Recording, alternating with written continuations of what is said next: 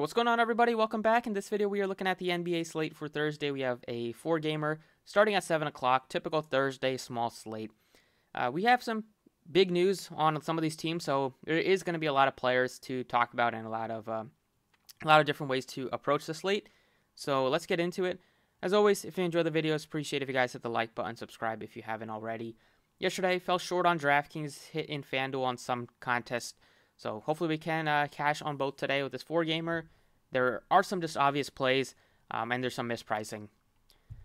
Starting off at point guard, Chris Paul, I'm not going to pay 97 for him. That last game, the pricing on both sides isn't the best. I know Dinwiddie probably will sit today after he played last night on a back-to-back set. But I'm just not that interested in the either side here. Like Dinwiddie played 29 minutes last night, so hasn't played a back-to-back yet. I'd expect him to miss. But really, 9K for Beal hasn't really done it at all this year. Could look to Neto or Holiday as some decent values, but we have better values in Brooklyn, better values in Detroit, better values probably will open up in New York once we get the Barrett news in Houston. So I'm just not that interested in the Wizards side. And then the Suns, they're jacked up pricing. 88 for DeAndre Ayton is a price tag I will never get to. I don't really want to get to 58 for Bridges, 51 for Johnson now that DeAndre Ayton is back. And Chris Paul is almost 10,000 though. I'll never pay that price for Chris Paul.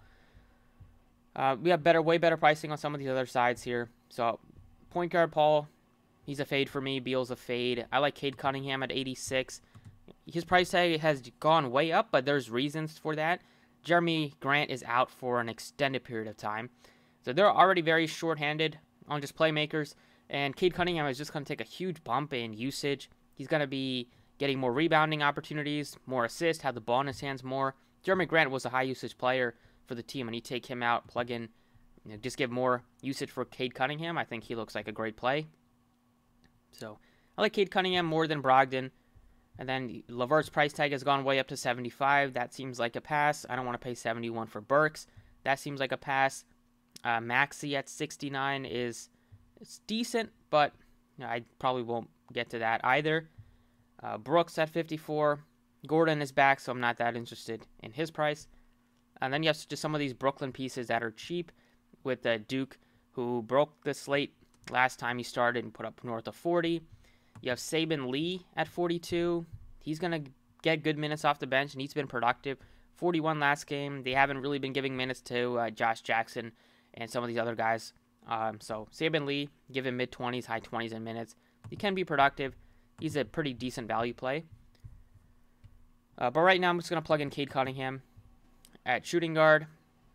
Talk about some of these guys at the top end. Patty Mills is 66. He's pretty expensive. He's still in play just because Brooklyn doesn't have very many bodies, but I'd probably take the savings on like Chris Duarte. You have Garrison Matthews is cheap. You can look to Eric Gordon, but I'd probably just plug in the starter, who is going to be $4,200 for Duke. He's only small forward eligible. Plug him in at small forward. So we can plug him in at point guard and plug in Cade Cunningham at shooting guard. But he's 42. He played a ton of minutes. It went into overtime, played 37 minutes. He had 4 stocks, but he had 13 rebounds, so he kind of took over that James Harden rebounding role, getting all the rebounds. And then shooting guard, we'll plug in Cade Cunningham. Now at small forward, Durant is still a plug-and-play on a 4-gamer, which he's just going to play so many minutes. He played 43 in regulation, gave you a triple-double. Maybe you want to bet that triple-double odds again today. I don't know what they are, but I'm sure they'll probably be sitting at a decent number. But he's just going to have to do everything without Harden. Still no Kyrie. Don't know when that he will come back to the team. Going up against Philly, it should be a fun matchup between these two teams. So even though he's very expensive, I'd rather get to Durant over like Beal, over Chris Paul. Matthews somewhat decent at 46, but Keith Edwards looks decent at 4K. We'll have to wait and see if like RJ Barrett will play or not. So he's been ruled out for Tuesday. They haven't shown his status yet for today. If he's out again, then you can look to Kevin Knox as a value, but there's probably some better plays that we have now. Power forward, Sabonis, pretty expensive at 10.5. I'll probably pass on him, pass on 10K for Julius Randle. Sengun, I'll gladly plug him in at 55, even though he came off the bench, was super productive last night. Was at a very good price at 45.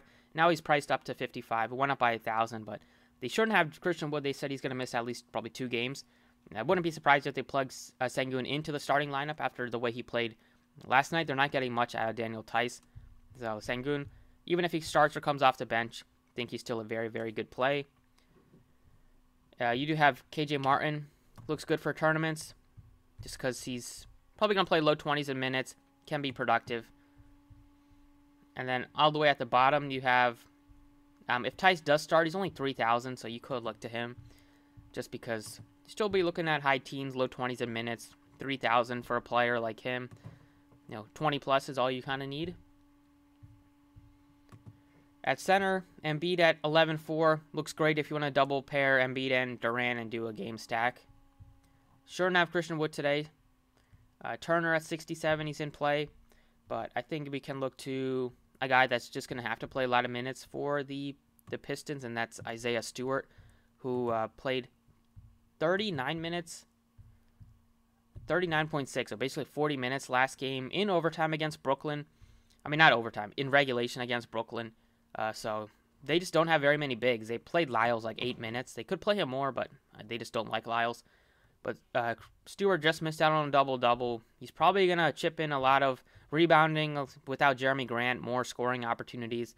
And the minutes should be there a lot more. They can't really go small here against Turner and Sabonis. So as long as Isaiah Stewart is not in foul trouble, I'd expect him to log pretty heavy minutes today. So far we got 2 Pistons, a couple of Brooklyn pieces, Houston Rocket, and then one last piece on Brooklyn that his price tag hasn't moved very much is Nick Claxton, who's 39 for some reason after he was 31. Like Blake Griffin, his price tag jacked up to 5,000, and Claxton, his price only moved a little bit up to 39. He's still a great play. I'll plug him in at utility. You got 49 left for these 2 other spots, but feel pretty good about how this looks as of now. So that's it for the DraftKings side. Let's talk about FanDuel. All right, FanDuel, point guard plays. You have Chris Paul, 86 as your most expensive piece. I still like Cade Cunningham at 79 on FanDuel. He looks cheaper. Looks slightly better than like well, I think Brogdon and him are similar, but I like Cade Cunningham's just having to do everything for the team, whereas Brogdon still has Sabonis, has LeVert been playing better. So he's not a one-man show like Cade Cunningham will have to be. Maxi's at a good price at 64. If Rose starts again without Barrett, he looks appealing. And that's the main pieces at the bottom. You have like Saban Lee if you want to take a shot there. But there's not too many good plays at point guard. At shooting guard, Bradley Beal looks good. Just at 82 is a lot different than 9,000. The position isn't super deep. So definitely you can make a case to get up to Bradley Beal. Still like LeVert at his price. Duke is up to 61, so that is a lot different of a story. 57 for Cam Thomas. Maybe he'll have a decent game today after. He probably won't get too much ownership after the way he played last game. I like Brooks at 45. Not having Christian Wood there. He's still getting decent minutes. Struggled last night, but that happens from time to time. Then you have Josh Christopher, 39. He got good minutes off the bench, but not something you can really feel great about. So assuming that Brooks starts again, 45, I'll probably take a shot there. Small forward, plug in Kevin Durant, 12,000 is expensive, but I like to get to the superstars. We have a lot of value plays on the slate, like Kessler, Edwards. I'm not going to pay 63. So FanDuel priced up some of these role pieces on Brooklyn that just don't look that appealing. LeVert looks way better. Tate looks better. Gordon looks better. Burks looks way better as well. So definitely not going to be playing Kessler, Edwards on FanDuel. Duarte at 5K can make some arguments to get to him there. Garrison Matthews maybe can bounce back today. And then you have nothing looks that appealing at the bottom here. Justin Holiday's back, so could look to him if you wanted to. Power forward plays. Sabonis looks better. Randall looks way better than he does on DraftKings. Both the guys are over $1,000 cheaper. Tobias, 71 against Brooklyn. Wanted to get a piece of Philly. Definitely can make a case for Tobias.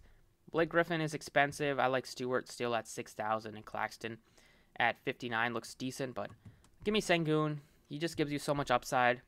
Wouldn't be surprised, like I mentioned, if he starts in this game. Center plays, Embiid is very cheap at 10.5. Sabonis looks great at 92. And if you're looking to, like, DeAndre Ayton is 8,000, so he's kind of expensive on both sides. Maybe you can look to Claxton instead at 59, but he's also expensive. So we have 59.60 left for the center spot. You have, none of these guys look that like must plays here. So maybe I'll just plug in Sengun at center, plug in Durant at power forward, and then we can plug in Alec Burks, who's cheap, at small forward. I think that's probably the best approach here. Plug in Durant, and then you have Burks at 55. Looks good either way. He's been struggling shooting. Hopefully that turns around. It's a good spot for him to get back on track against Houston. So this looks a lot better than plugging in like Blake Griffin or Claxton at his elevated price. That's it for the video. Thank you for watching. A small 4-gamer. If you have updates, I'll post them on Twitter. Thank you for watching. Best of luck tonight, and I will see you all next time.